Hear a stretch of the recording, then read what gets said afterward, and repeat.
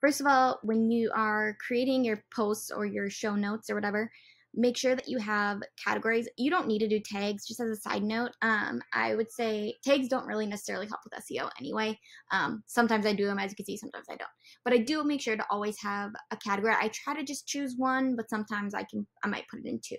So if you don't know how to do categories, I'll quickly show you.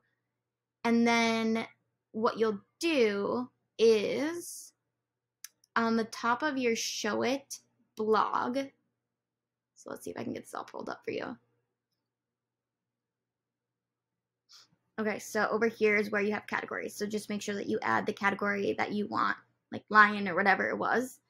And so that's all you really need to do on the WordPress end. And then the main thing is setting up on your blog. So this would be in the Showit end, your categories. So I would say either at like the top of your blog, just like put the main categories, or for me, I did a sidebar. This is a little bit more complicated, but I did a sidebar with these categories right here. So like I said, if I put entrepreneurship for this blog, so if they click on entrepreneurship, then it would be taken to all the blogs that have that category tagged.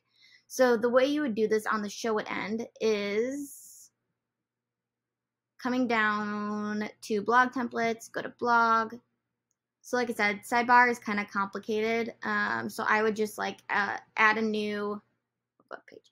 I would add a new canvas, and it'll probably go down to the bottom. So just drag it up to the top or wherever you want it, and then like put, you literally just write the word of the category. And so then the trick is, so I'll go to my sidebar, making sure that you tag the category correctly. Okay. So edit sidebar. Okay, so categories, and then you have like entrepreneurship as one, and then you do click actions, URL. This is at least how I do it. There might be a different way, but and the URL would be your like normal web address / category / entrepreneurship, or whatever your category is / lion after you type in category. And then if you have that, if you wanted to open a new window or whatever, you can click that. But that is how you do it, and then just click publish.